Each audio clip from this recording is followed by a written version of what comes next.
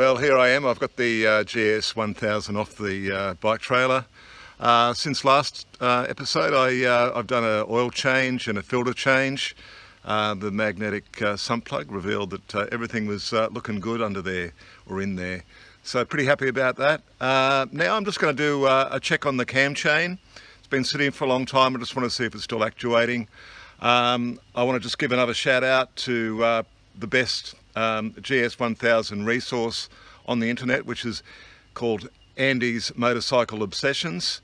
Andy's done an amazing job at creating a video library of how to restore one of these bikes, and once again, much respect, Andy, mucho appreciado. Today I'm going to be just checking the cam chain. If you want to look at Andy's Motorcycle Obsessions channel, you'll see that there's an entire episode basically just on called Camelot, episode 33, and he deals with how to adjust the cam chain. I recommend you have a look at that. I couldn't do better than that. Okay, here we go. Now this is just a really quick summary of how to check that your spring-loaded cam chain tensioner is actually working. So you just simply undo this locking nut. This is from the left side of your motor. Then you undo that bladed locking screw, and you just undo that anti-clockwise about a quarter of a half a turn. Then you do up the locking nut on the outside, and that just takes the pressure off the spring-loaded cam chain tensioner. So then you go around to the right side of your motor,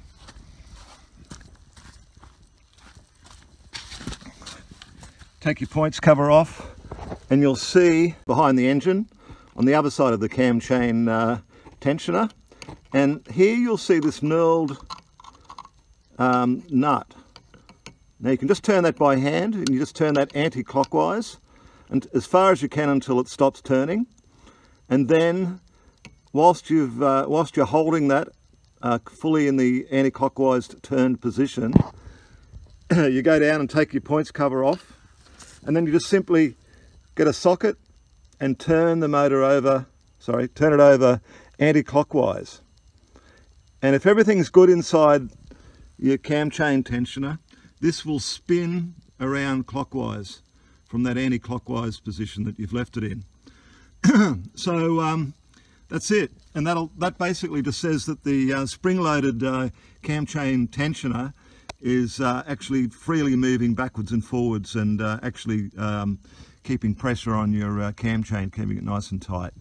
And that's it. But still, have a look at episode 33 of Andy's Motorcycle Obsessions, and you'll see a much better, a fuller description of what's going on there, and inside as well.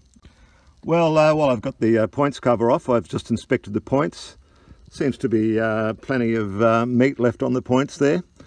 I've got some more ordered anyway, just off eBay, and I've cleaned those up and just checked all the screws that they're tight.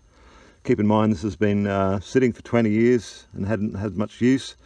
So and then I'm just going to put a little light dab of grease on the cam lobe there, just so it doesn't wear those little actuating arms down. So I just thought I'd do that while I've got it off.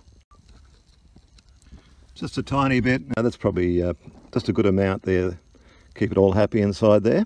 Okay, well I've got it all back together again. Yeah, put a bit of grease on the cam there.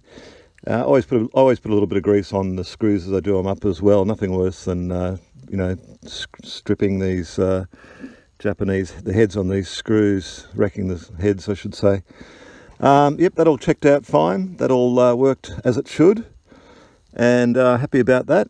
And the next thing is to get rid of these clip-ons, and just put some the standard bars back on it.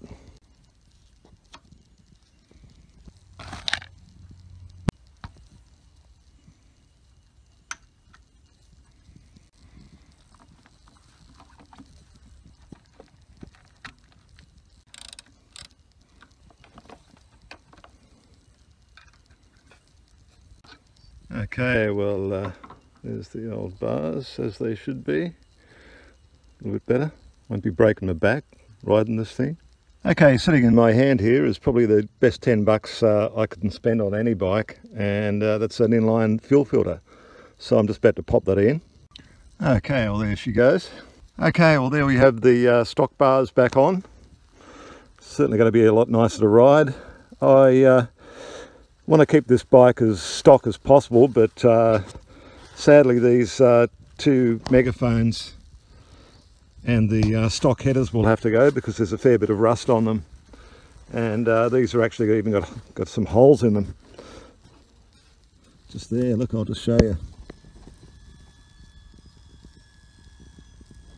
So yeah, they've got to go. So I'm going to put a stainless 4-into-1 system on it. Okay, well there she is. I've got the stock bars back on it, and got the fuel filter on it, and that's about all I had time to do today. So anyway, I'll be taking it for a ride next time. Unfortunately, I've got to go to work now, so it's only so many hours in a day. Anyway, next time. See ya.